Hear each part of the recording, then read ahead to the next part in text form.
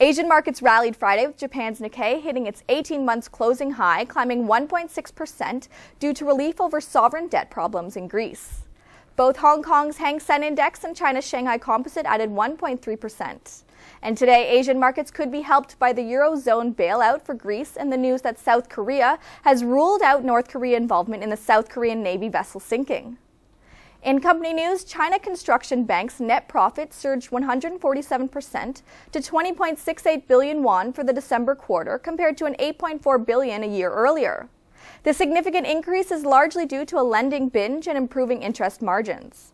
Net profit for 09 rose 15% to 106.76 billion won, up from 92.6 billion won the previous year. Taiwan Semiconductor Manufacturing has applied for government permission to take a stake in its mainland China rival Semiconductor Manufacturing International.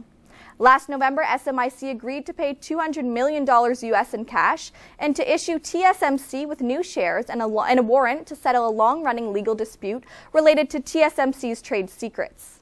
Zhejiang Geely Holding Group, parent of Geely Automobiles, signed a deal with Ford Motor on the takeover of Sweden's Volvo cars for $1.8 billion US. The price, which includes a $200 million note with the remainder to be paid out in cash, is far less than the $6.45 billion Ford paid for the Swedish automaker in 1999.